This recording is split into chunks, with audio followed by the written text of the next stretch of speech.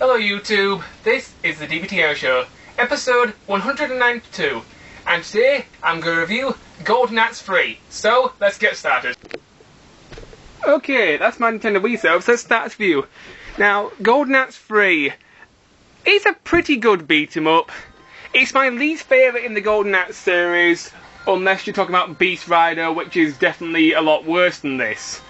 But if you just talk about the original Golden Axe trilogy, this is my least favourite in the series. Okay, let's start this review. The story for this game, it's okay. It's a very basic, just like with all beat 'em ups. A character called the Dark Prince. He doesn't have a name. I did some research on this game, and what I found was the bad guy is called the Dark Prince, and that's all we know about him. He's risen again, and he's started to wreak havoc on the land, and the four legendary heroes must battle their way through his minions and eventually kick his ass and stab him in the heart several times. Let's start off with the menu for this game. The menu for this game is pretty simple. There is the options menu where you can change your game's difficulty. There is normal and hard. This game is definitely the most difficult out of the 3 Golden Axe games. One major reason, there is no easy mode, so this can make the game really difficult. For this review, I'm going to set it normal. There's also a versus mode where you can play against your friends and just fight each other to the death. It's kind of like Street Fighter, only a lot more primitive. I have shown up a versus mode in a Let's Play once of Streets of Rage 2, where me and Adam had a little fight. It's very similar to that. There are 4 playable characters in the game. You got the male warrior, the female warrior, this muscular dude, and this panther dude. One character which has been removed from the game, who only appears to talk to the other characters and basically extend the plot a little bit, is Gillia's Thunderhead. He appears in the player select screen, but you can't pick him. He's just there for exposition, which is very, very disappointing to me, because Gillia's Thunderhead has been my favourite Golden Axe character ever since I was a kid, and I was very, very annoyed to see that he was not a playable character in this game. For this review, I'm going to use the Panther, because he's my favourite all-around character. The multiplayer for this game, is really good. There are 2 modes which you can play in 2-player mode. You've got the main story mode, where you can team up and play through the main story, or you've got the versus mode, where you can kill each other. Graphics of this game, are really good. This is pretty impressive, considering the Genesis's limited capabilities, or the Mega Drive, whichever name you prefer, depending on which part of the pond which side of the world you're from. Controls for this game. The controls for the game, they're really good. Arrow pad moves you around. B button attacks. These are the classic controls, bearing in mind. A button jumps. Double tap forward and A again, you can do a bigger jump. Double tap forward. Oh, one moment, let's get a red tubby here because it's starting to annoy me. Double tap forward. Leave me alone! I'm trying to explain controls here. If you might get close to the enemies, you can grab them and do damage to them. It's a little bit difficult because most enemies attack with swords or spears, and getting close to them isn't very easy because they have such long weapons. Right, back to the controls now that the enemies are out of the way. Double tap forward and press B, you can do like a charge attack. You just grab some magic. Magic is controlled with the Y button. You just press the button and it uses it. There is sort of a way to gauge how much magic you use. You'll notice in the top left-hand corner of your screen, you've got your magic bar, which is represented by the little blue bottles. If your blue bottles aren't filled to the top, you will use just a few magic bottles, but if they're filled to the top, it will drain the entire magic meter to 0. That's basically the way it works. The magic system in this game is pretty good. It's not as good as it was in Golden Axe 2, because in Golden Axe 2 you could charge up the magic books and pick how much you wanted to use. In this game, you don't have as much control, which is somewhat annoying. If you press A and B together, you can do a little special attack, which allows you to attack both enemies on the front of you and on the back of you. This is really useful if the enemies are starting to rape from both sides. There are dragons in the game. If you want to get a dragon, just walk up to it and press B and you'll mount it and you can use it like normal. The dragons, they don't really have that many moves. You can move them around, they can charge and headbutt things, and they can just attack like normal. They can also jump, and you press A and B to get off them. Music for this game. The music for this game is really good.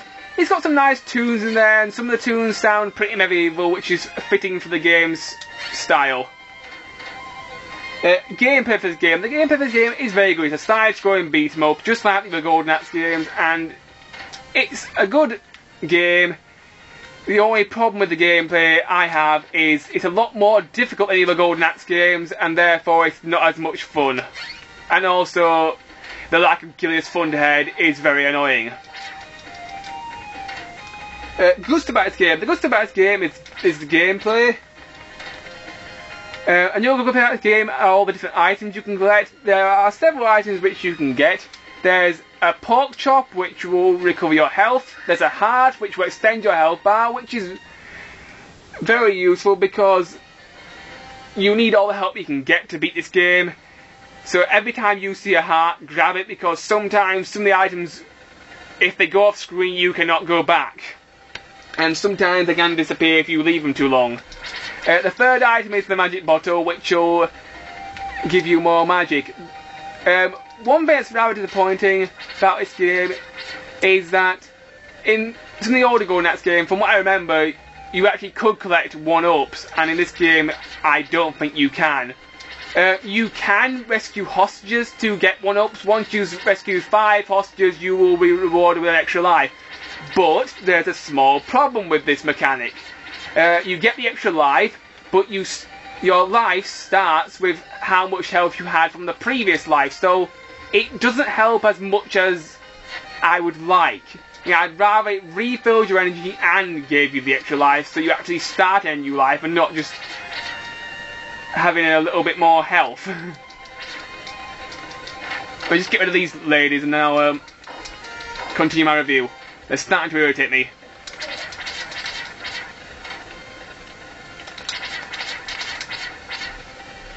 Okay, other good about this game. The good about this game are levels. There are a lot of stages, and one thing that's great about the game is that there's actually alternative paths. There is a customizable route that you can pick to suit your own needs, which can make the game easier or harder.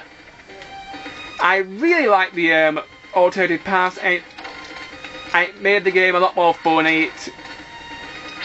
It was nice to have that little strategy to pick where you wanted to go. And it also adds a bit of replay value, so you can go to different places. Another thing I really like about the game are the bosses. The bosses can be really difficult. My least favourite boss has to be the bird, because it's just really generally annoying. You fight it twice in the game, and the second time it's just a general pain in the arse. One thing that's rather annoying about the game is that the enemies and bosses can block, and you can't. And, well, even if you can block, I haven't even figured it out yet. And the bosses like to exploit their blocking ability a lot. Speaking of bosses, here's one right now. Let's use my magic. I'll talk about the magic in this part of the review. The woman warrior, she has fire magic and she can burn the enemies to a crisp. The man warrior can use ice magic and water magic. And the Panther, he can use, it looks like wind magic, and the big male guy with the big muscles, he can use earth magic. He's pretty good. Now, just get rid of this knight and I'll continue my review. I think I'll save my rest of my magic for later, because I'm down to the last bottle here.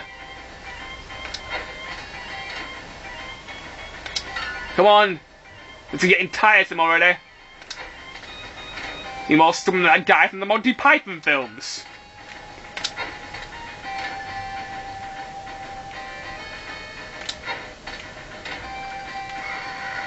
Okay, let's go up.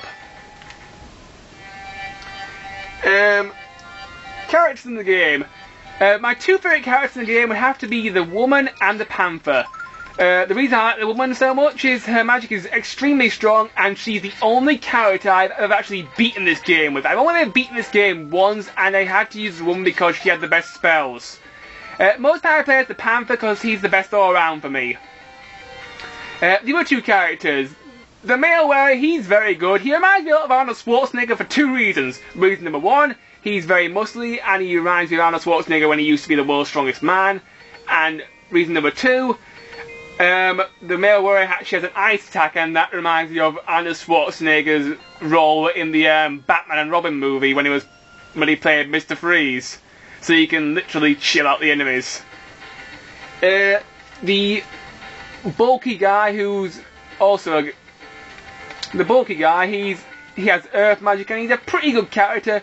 The only problem with him, he's rather sluggish and his attacks are a little bit slower, so he's a little bit more difficult to use. But he's still a good character. I like his earth magic. I do find that game with all the different options. There is a hard mode for you insane players out there who want to make this game any more difficult than it already is. Also the option where you can listen to the sound test and also change controls. I do find that game with the dragons. The dragons have been one of my most favourite parts of the Golden Axe series. There are 4 different dragons in the game. There's this. I showed off one dragon in the first level. The first dragon I showed off, it has this small chain that comes out of its mouth that can attack the enemies. There's also a second dragon in the game which has a slightly longer chain, which is my favourite dragon in the game because it has the longest range. The third dragon, if you walk over to the enemies, you can pick them up with its mouth and throw them against the wall. This dragon is probably the worst because getting close to enemies in beat-em-ups isn't always the best idea. The fourth dragon, it breathes fire, but it takes a very long time to actually hit the enemies with this attack. It's good, but it just takes a long time to do it.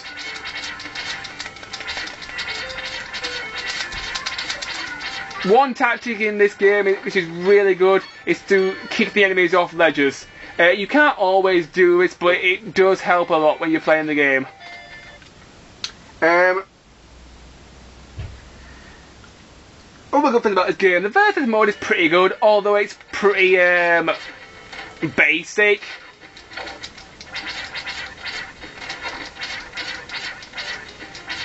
And you found that for the game was all the different paths you could take. It makes the game a little bit more better replay value wise, and it gives you a sort of a fresher experience every time you play if you take a different path.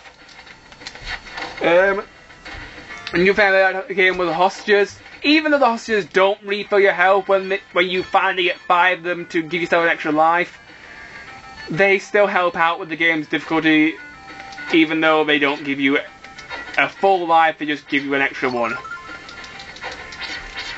Throughout the game there are these gnomes which you can attack and they'll give you certain supplies. The green ones will give you either a heart or a pork chop. The heart makes you have a longer health bar, and the pork chop recovers your health. And the blue gnomes, they just give you more magic.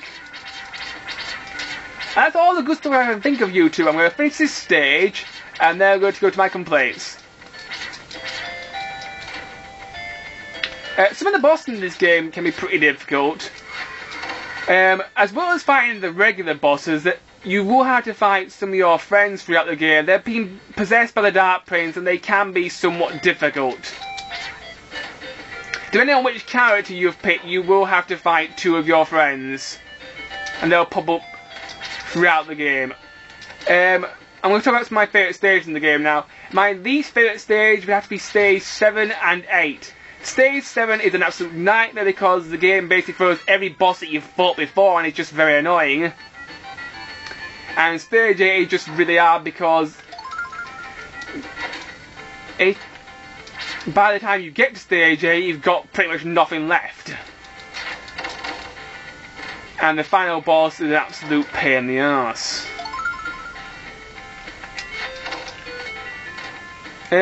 My favourite stage, I tend to like the stage with a lot of hostages in. This graveyard stage reminds me a lot of Castlevania and it's one of my more favourite ones.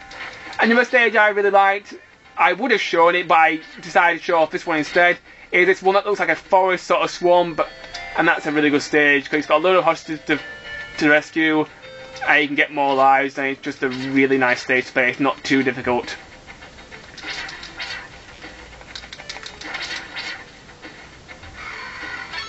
Right, shouldn't be much longer to go.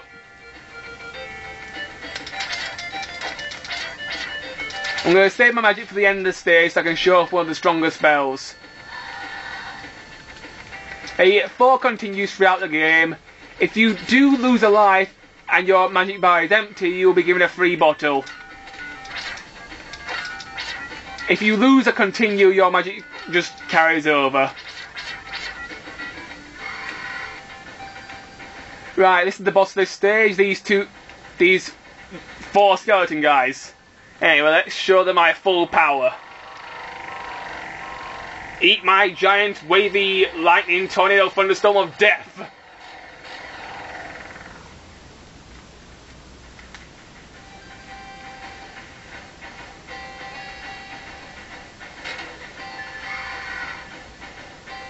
Well, that was easy.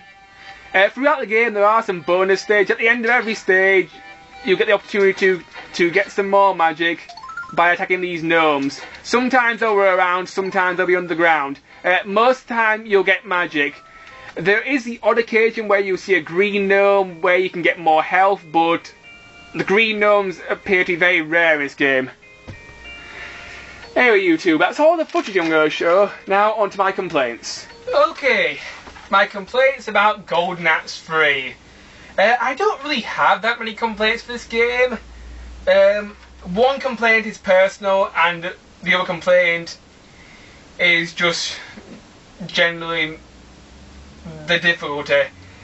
Golden Axe 3 is a very, very difficult beat 'em up. I've been playing beat 'em ups since I was a kid, and I am really good at them. I can pretty much pick up any beat 'em up game in my collection or in an arcade and pretty much instantly know how to play them and pretty much very quickly become very good at them. And Golden Axe 3 is a very difficult game. I've only ever beaten it once with the woman, and when I actually beat it, it was pretty much a fluke and I had pretty much nothing left. It was kind of last resort, throw everything I had at him, and that was it. I actually did manage to beat it, but only on normal mode. My second complaint about this game is that Gillis Thunderhead is not a playable character. And that is a real shame, because my favourite character in the Golden Axe universe has always been Gillis Thunderhead, and it was very disappointing that I couldn't play as him. Would I recommend Golden Axe 3? Not really. It is probably the weakest in the Golden Axe trilogy for the Mega Drive. The game's difficulty level makes it a very hard game. I'd recommend if you are a hardcore gamer and if you liked the Golden Axe series, but if you're not a big fan of beat 'em ups and if you're not a hardcore gamer, I'd recommend skipping this one. But other than that, it's still a good game, but it's just be prepared for a very steep difficulty curve. My rating for the game is a 3 out of 5. My next review will be 007, Everything or Nothing. So I'll see you guys then. Bye!